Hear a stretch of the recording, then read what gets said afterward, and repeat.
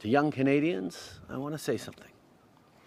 You've had 2 crucial years of adulthood dramatically interrupted by COVID, and then you were hit by global inflation and increased interest rates.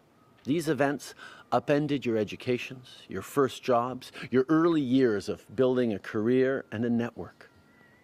So we've been working hard to make sure that our economy has great jobs for you.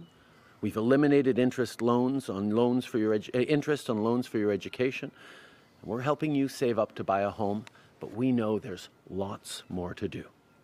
We owe it to you to take action so you can fully benefit from the promise of Canada, so you can succeed and access all the opportunities that generations before you had, so that you can have both a healthy economy and a healthy environment in strong, vibrant communities long into the future. As a team, this is one of our top priorities.